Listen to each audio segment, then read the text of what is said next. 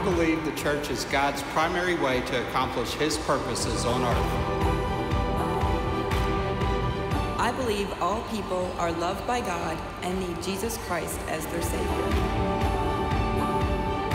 I believe God calls all Christians to show compassion to people in need. I believe everything I am and everything I own belongs to God. I believe there is a heaven and a hell, and that Jesus will return to judge all people and to establish his eternal kingdom.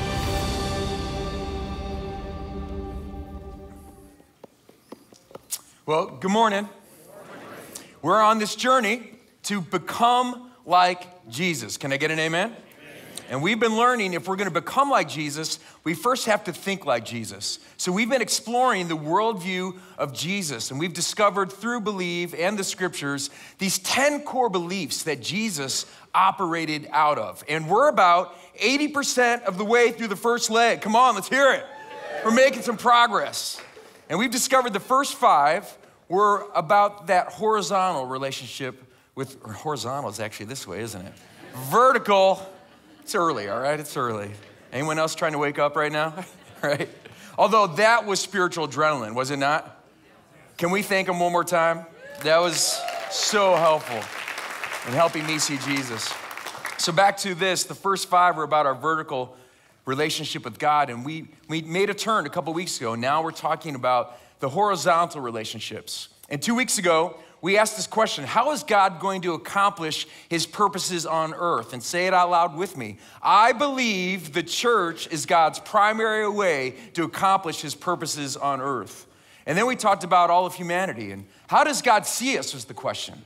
And say it out loud with me. I believe all people are loved by God and need Jesus Christ as their Savior. And today we're gonna ask a question that every single disciple of Jesus needs to be able to answer. And it's simply this: what about the poor and injustice? What are Jesus' affections and what are his commitments to the poor?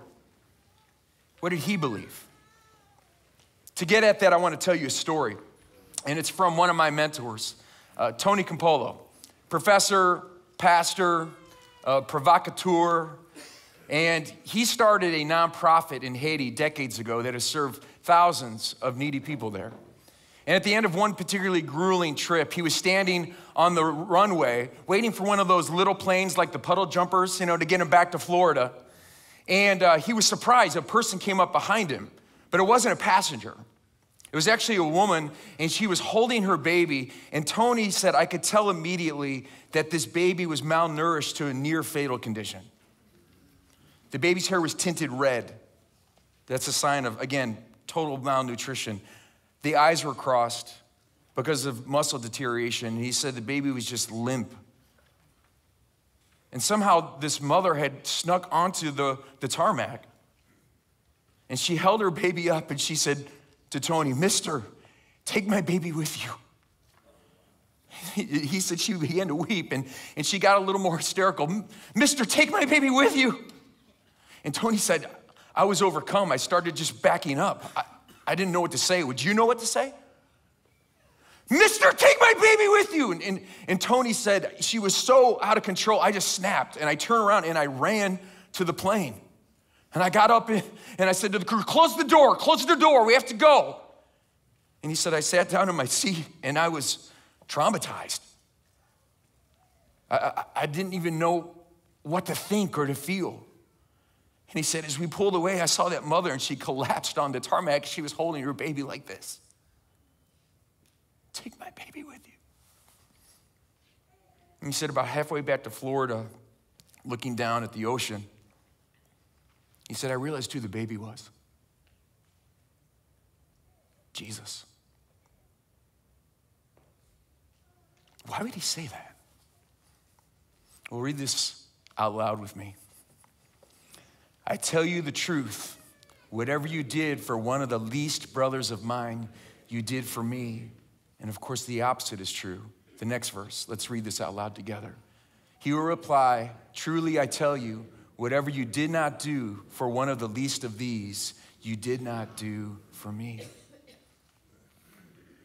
Jesus so loves the poor, that he completely identifies with them.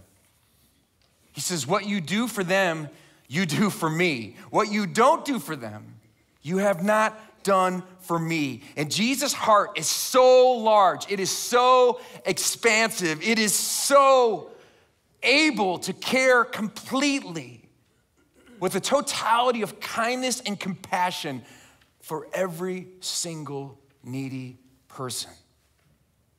Isn't that amazing? And here's my challenge.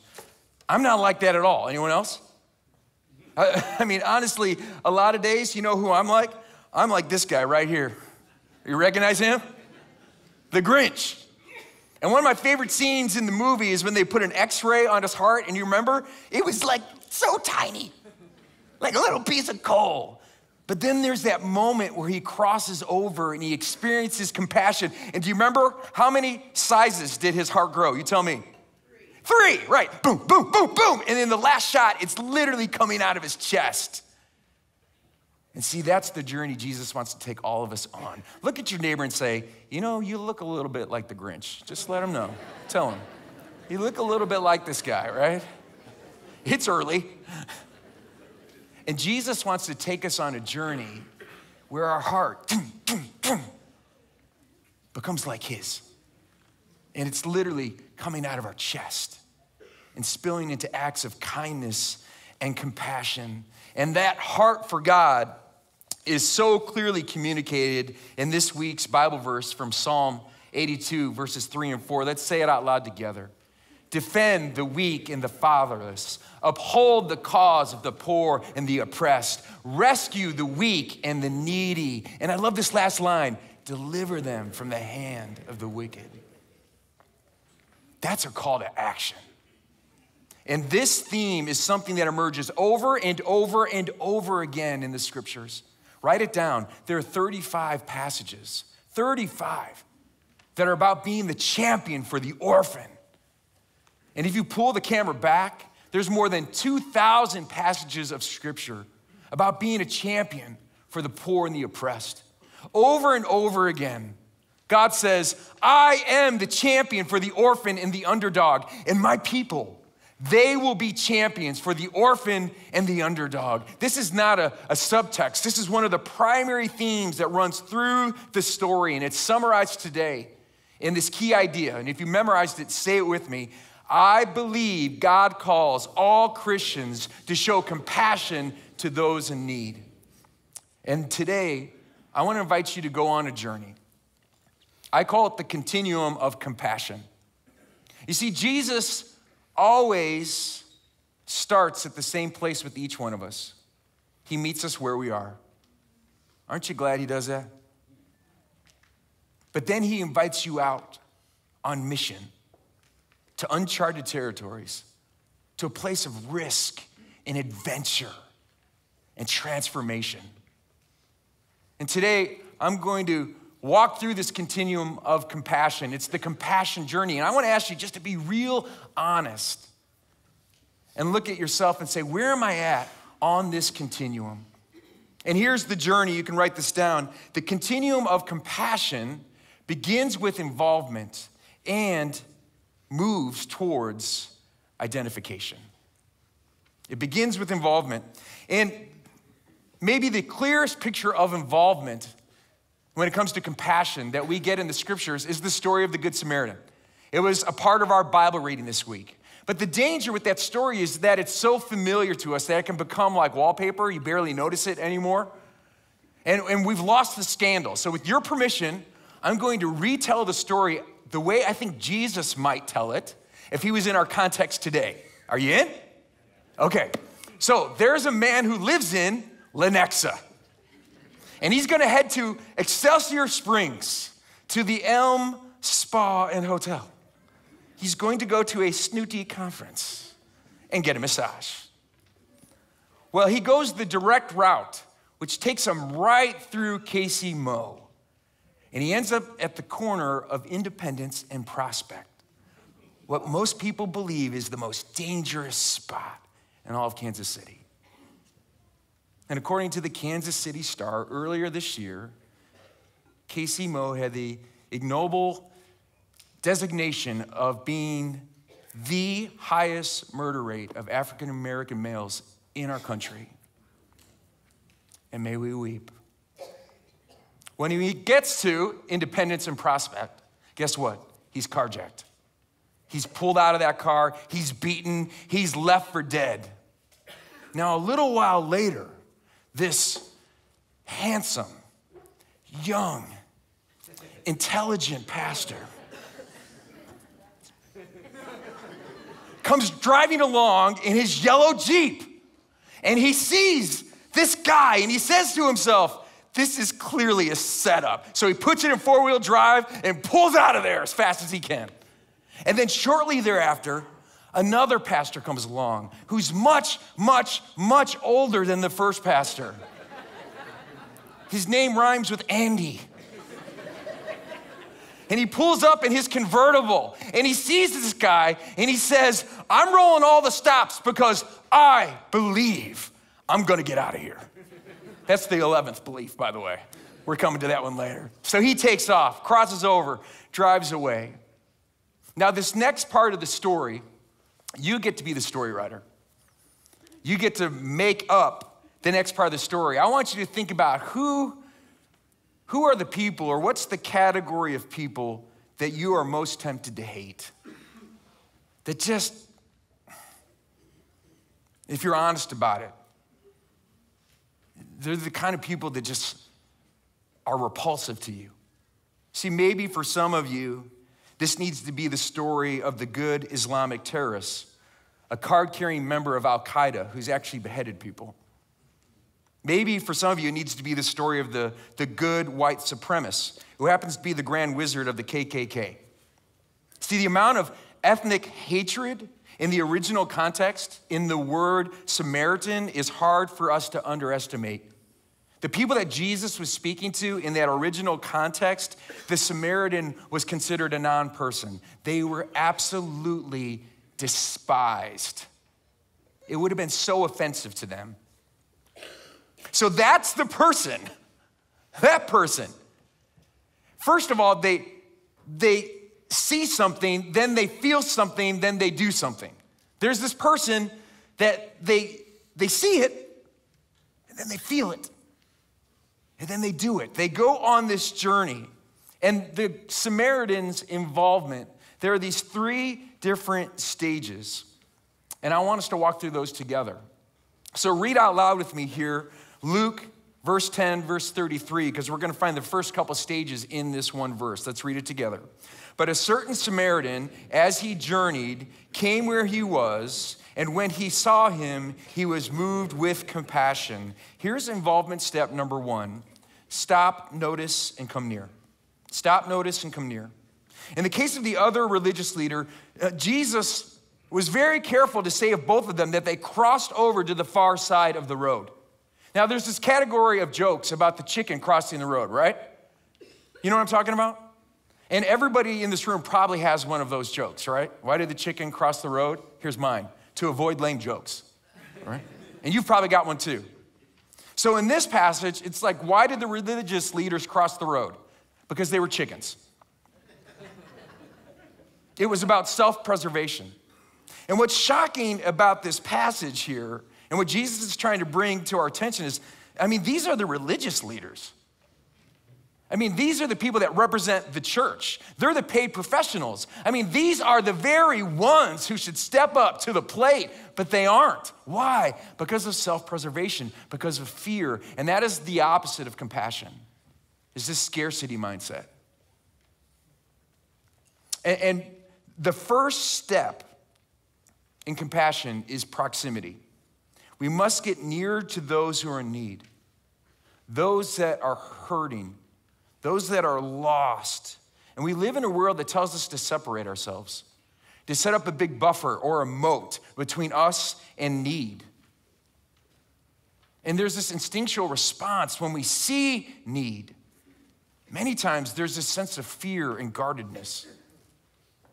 It's like when you pull up to that corner and the guy's there with the "will work for food" sign. It's like, don't make eye contact, don't make eye contact, don't make eye contact. Because if you do, you know you're going to confront his humanity. And that begins to make a demand on your heart. And the first thing the Good Samaritan does is he looks the will work for food sign guy in the eyes. And he moves near. So here's the question, where do you start? Where do you start the compassion journey? Wherever you are. Wherever you are. The place the Good Samaritan started, it was right where he was. He didn't even go like on a special mission trip or anything. He didn't even go and volunteer at the soup kitchen. It was literally the person God put right in front of him.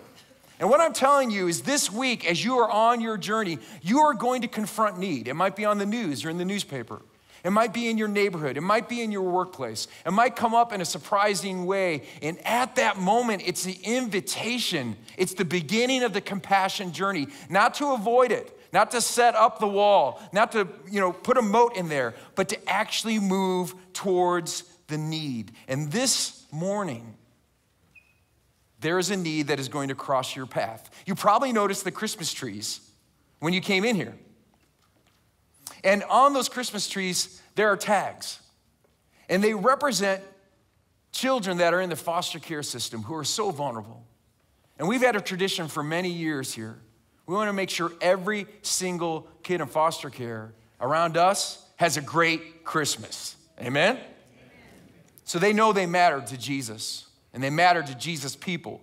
And then also we understand that social workers are their advocates, that they spend long hours with overwhelming caseloads, that they are underpaid, and they are God's agents. They are the first line of defense. They're like police officers or firefighters. They're first responders. They're heroes. And we want to make sure they know that as God's people, we think they're heroes. We value them. So there's tags for social workers to do something a little special for them this Christmas. And you know what's crazy? It was 5 years ago this weekend that Michelle and I and our girls visited this congregation for the first time. And when we saw your response at the end of that service, it was like the inmates were loose at the prison. Like you guys just, you ran out of here and you stripped the trees down. And we literally wept. We were so moved by the heart of compassion. And over the last 10 years in this church family, there's been this growing passion for the orphan and the underdog, for the spiritual and the physical orphan. And hundreds of you have stepped up. You've stepped into foster care or adoption or supporting families that are doing adoption and foster care. Hundreds of you have stepped up, engaged regular acts of compassion in our city. And as your big brother, I want to say, well done. Well done. That's what it means to be a follower of Jesus. We don't turn away, we stop, we notice, we engage. And that leads to the second step. And let's read the verse again because I want you to notice this, okay? 10, verse 33. But a certain Samaritan, as he journeyed, came where he was, and when he saw him, he was moved with compassion. And this is involvement stage 2, be moved with compassion. See, the Samaritan stopped and noticed and came near, and then something began to grow in him. See, he did something, he stopped, but then he started to feel something. And this compassion began to well up in him. And Jesus uses a very strong word in the original language. In the Greek, it's splaknizomai. It's kind of a hard word to say. Splaknizomai. And this word occurs many times in the Gospels. In fact, write this down. There are approximately 24 specific, unique events where Jesus' emotions are explicitly recorded. The emotion Jesus is described as having the most, guess what it is? Compassion. Splaknizomai. And that word splunk, it's actually the Greek word for guts. In other words, when it says Jesus felt compassion, it means his guts were twisted. It's this emotional earthquake at the tectonic level of the soul where he feels this the deepest empathy anyone could ever feel. The deepest sense of affection anyone has ever felt. That when it says Jesus felt compassion, that's what's going on in the deepest place of his soul. And one of my heroes, Brendan Manning, describes the power of that with such vivid language. I want you to let this just roll over you and sink in. When you read in the Gospels that Jesus was moved with compassion, it is saying that his gut was wrenched, his heart was torn open, and the most vulnerable part of his being laid bare. The ground of all being shook. The source of all life trembled. The heart of all love burst open, and the unfathomable depths of relentless tenderness was laid bare. Your Christian life and mine don't make any sense unless in the depth of our beings we believe that Jesus not only knows what hurts us, but knowing seeks us out, whatever our poverty, whatever our pain. His plea to his people is, come now wounded, frightened, angry, lonely, empty, and I'll meet you where you live, and I'll love you as you are, not as you should be, because you're never gonna be as you should be. Do you really believe this? And as I receive Jesus' compassion for me, I will instinctively begin to release Jesus' compassion for others. And here's why. When we understand that we were spiritual orphans, that we needed rescue and adoption, I mean, yeah, come on, we clean up pretty good in this room. We're pretty good at image management, but let's be honest. Behind closed doors, spiritually, we all know we've made a mess of our lives. We've made a wreck of it. That we are rebellious ragamuffins who are victims of our own demise. And Jesus didn't stand off at a distance. God came in Jesus and he plunged himself into our need, our poverty, our sin, our brokenness. He left his riches to enter our poverty so that we could be rich. And he cupped his hand around our chin and he lifted our eyes and he said, you're mine. You belong to me. And he gave us every spiritual blessing. We are so stinking rich in Jesus. Can I get an amen? And it wasn't because we deserved it. It's because he is good. When you open your heart and begin to just dive into the oceanic depths of Jesus' compassion, you can't help but then open up your hands and give it to someone else. So here's the thing. When you stop at the tag today, don't make it like this quick fix, like a guilt relief valve where you just grab the tag and say, I'm gonna get that present and get this done so I can kind of get it over with, right? Like actually open your heart. And remember that you were an orphan who was rescued. And how did Jesus treat you? And then remember Jesus said, love your neighbor as yourself. How would you want to be treated if you were one of those kids? Then do that. And use your sacred imagination to put yourself in their shoes. That's what the Good Samaritan did. Not only did he cross over, he opened his heart to be moved with compassion. And if you do those two things, that's gonna lead you to stage number 3, okay? And it's pretty simple, do something. Just do something. And you remember what the Good Samaritan did, right? He bandaged the guy up. Put him in the hospital for a couple days. Gave him the credit card. Said, put it on my tab, right? Now, here's what's amazing about that. Here's what's interesting about it, is that he just did a few acts of compassion, a few. What I find interesting in this story is actually the restraint that Jesus uses. Like, for example, he didn't do brain surgery, right? He bandaged him up. The guy didn't even cancel his business trip, right? He just kept going. He didn't buy the guy a condo, start a new nonprofit for all mugging victims on the road, and then provide, annual trips to Disney World, right? What did he do? He's like, hey, here's some money, cover him for the weekend and make sure he's better. Isn't that cool? Jesus is saying, do something. And here's what I want you to write down. I don't have to do everything. I just need to do something. And that's where involvement begins. And sometimes it can be overwhelming. The vast need can become a primary obstacle because we feel like the needs are so vast and what I would contribute is so small, but Jesus says do something. And in fact, Larry Ward, who's a huge advocate, who has worked to fight hunger in Africa for many, many years, when he was encountering his first famine, he was completely immobilized by the sheer immensity of all the children starving, and overwhelmed and in despair, he prayed, what can I do, God? And he heard in his spirit, Larry, they die one at a time. They can be saved one at a time.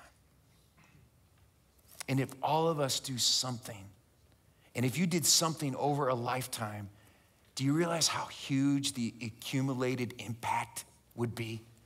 It'd be amazing. And see, this is the opportunity we have today. To not just jet out of here and cross over, but to stop. And all of us can do something. And together it's gonna be this massive wave this holiday season here in our neck of the woods. And see, as you move down this continuum where you stop and you notice and you move near and then you're moved with compassion and then you do something and you begin to do something regularly, you're gonna find something happening to you. You'll move to what I'm calling identification. You move from involvement to identification. And again, back in this passage, back in Matthew 25, let me read these words to you. Then the king will say to those on his right, "Come, you who are blessed by my Father.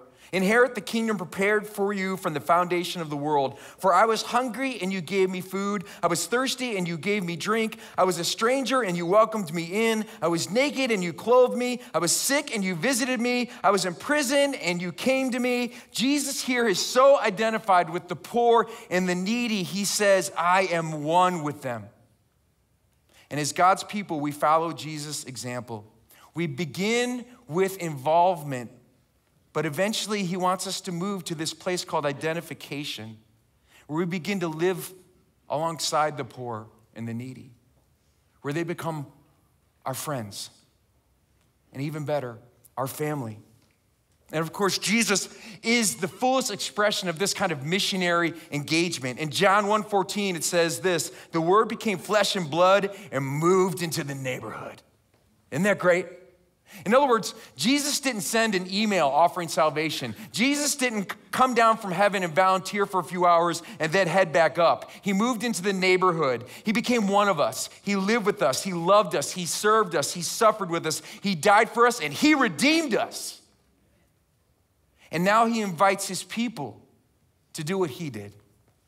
And you can write this down. Jesus calls us all to identification, and that's a lifestyle as one of. Now, this looks different for different people. You know, the place God has called our family to live this out has always been in our neighborhood. And then also, in particularly in India. And we've invested so much time in resources in both of those places to meet the need in those places. And God calls every single one of his followers to a particular pocket of people to engage the need there, to be one of. And again, this looks different for different people.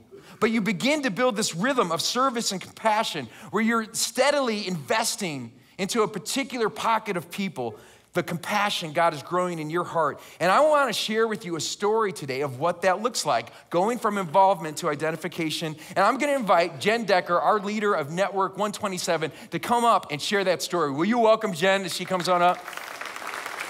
Hello. Hey, Jen. Hey. So first of all, Network 127, what is that? Network 127 is a ministry we have here for foster and adoptive parents, and it started out to serve foster adoptive parents in our community, but it's grown into an outreach to local agencies and to networking with other churches to really address the needs in our community. That's awesome. And what does the 127 stand for? That's after James 1:27 that says, "Pure and faultless religion is to look after orphans and widows in their distress and to keep oneself from being defiled by the world." Amen. Amen. So every year we have this great tradition, Yep. the Christmas tree. Unpack that a little bit. What's going to happen with those tags? And what's our role to play? Well, you've already talked about it a little bit, so I spent a lot of time on it. But we purchase gifts for children who are currently in foster care. We also purchase gift cards for kids who come into foster care between now and Christmas. And it's a lot. We have families in our church that took in 5 kids this weekend that all came in over the weekend. Wow. So it happens on the regular. So those kids aren't represented on the tree, and we'd like to get them something too. But we also bless social workers, and we're gonna have some other opportunities this year too. I know you have a dream this year. You're calling it Go Beyond the Gift or Go Beyond the Tag. Yeah. What do you mean by that?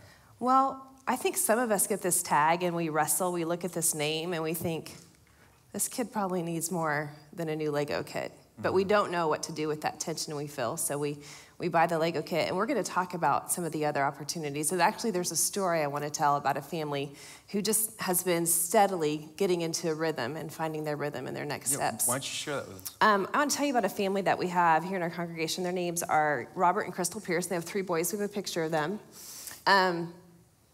We did have a there they are. And they've just been steadily walking this out. They actually shared a letter with me kind of about their journey, and I'm not going to read you the whole thing, but I do want to share their story. You know, for them, it started with a gift tag, and it started with hearing about orphans and children in foster care over and over again here at Westside.